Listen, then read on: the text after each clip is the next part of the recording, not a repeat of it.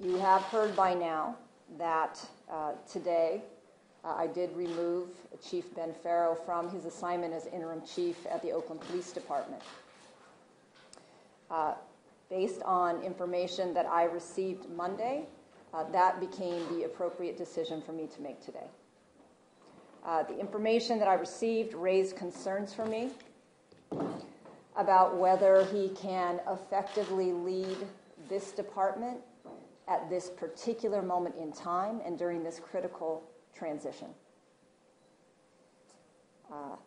As mayor, I need to have absolute confidence that the leader of this department can be 100% effective at leading cultural change based on the current allegations that we take extremely seriously. Again, while I cannot discuss this personnel matter in any detail, Chief Fairow is welcome to do that. And that is all I have. I'm happy to take your questions. When did you become aware of this, and when did you notify them you'd be removing them? I became aware of this information on Monday. I raised my concerns with him yesterday, made my decision yesterday. Can you describe your background check process that you conducted on Mr. Fairow before you hired him? So again, I take responsibility for this information. I take responsibility for this decision. We wanted to provide seamless leadership for the department in light of Chief Wentz's very rapid resignation. And so we did move very quickly in bringing Chief Fairow on loan into this position. Well, what was the background check process specifically? How did you check into his past as a police officer in the Oakland Police Department, and how did that play into your decision to hire him? The process specifically. The process was very rapid.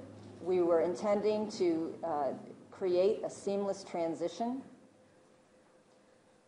We called the chief into our offices and gave him a brief series of interviews. Chief Fairow is someone who I have personally worked with for many years. He enjoys a very good reputation, and we were in the process of doing a more formal search, a more formal background check process, but that became unnecessary due to my decision yesterday. Is this something to do with something that happened during his time as an Oakland police officer, or just how it's barred? Can you really specify which agency? I am prohibited by state law from discussing personnel matters. If you had looked in the OPD internal affairs files before bringing them on, would you have found these things? Are these documented? Are there case numbers?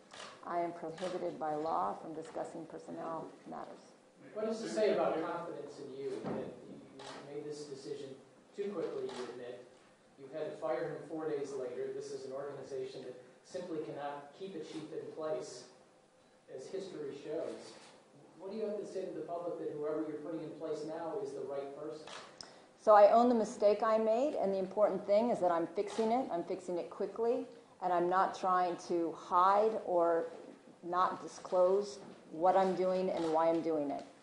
Moving forward, on a temporary basis, the assistant chief, Fairow, will serve as acting chief while we do a more appropriate search to identify an interim chief who will serve while we conduct a national search.